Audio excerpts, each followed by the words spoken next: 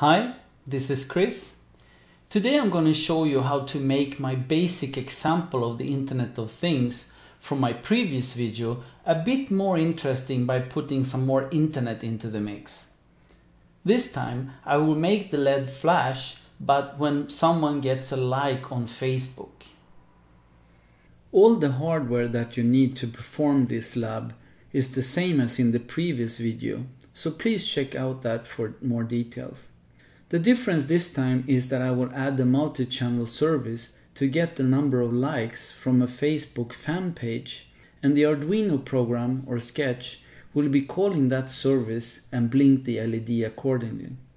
So the flow is that someone clicks or taps a like button, and Facebook adds that to the fan page likes count, which makes it available to the Graph API.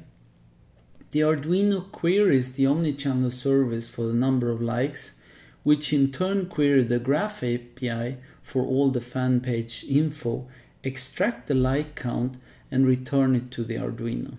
The Arduino then compares the returned likes count with the previously count retrieved, and if the new count is higher, it flashes the LED for half a second.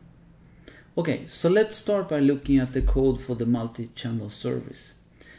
It first saves the Facebook username parameter on line 2, then it gets the fan page contents from the Facebook Graph API for the username specified on line 3, the content is decoded to JSON on line 4, and if there is a likes node, it is retrieved on line 5 and returned to the caller on line 6.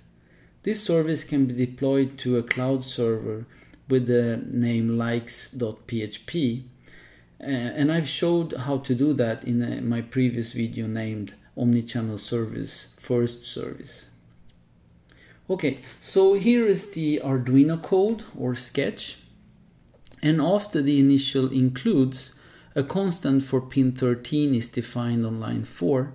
That pin is set up for output on line 8, and then we initialize the bridge on line 9, which allows communication between the microcontroller, the traditional Arduino, and the microprocessor, which is running Linux.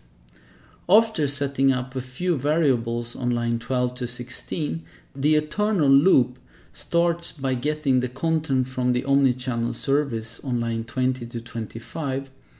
The code now gets the likes for the Swedish DJ Avicii, but it can easily be changed to any other account with a fan page, even your own. The response is parsed as an integer with a number of likes on line 26. The difference since the last request is calculated on line 27, and if the difference is positive, the LED is turned on for half a second on line 30 to 32. Then we wait for 2 seconds on line 35, save the recently retrieved number of likes on line 36, and reset the server content on line 37. This way, each time that Avicii gets a like on Facebook, the LED blinks. So there you have a more interesting example of the Internet of Things mixed with omnichannel services. And with that, I wish you the best of luck with your Internet of Things projects. Thank you.